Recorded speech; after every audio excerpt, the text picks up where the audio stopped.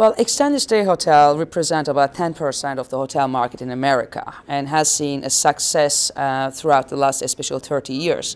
And one of the most important thing about extended stay is that through the cycles, especially on downturn cycles, is the only hotel segment that actually performed well compared to other segments.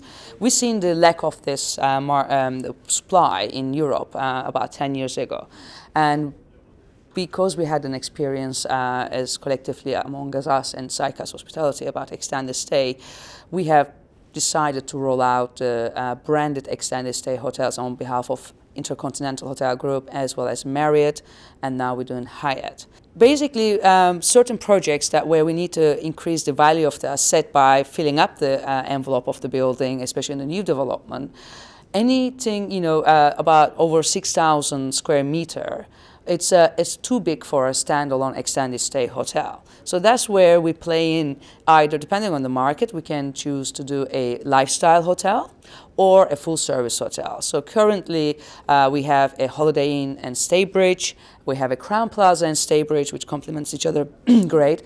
And my next opening is a Moxie and Residence Inn in Amsterdam. And I have another 2 Moxie and Residence Inn combinations going into construction, one in the UK and one also in Netherlands in The Hague.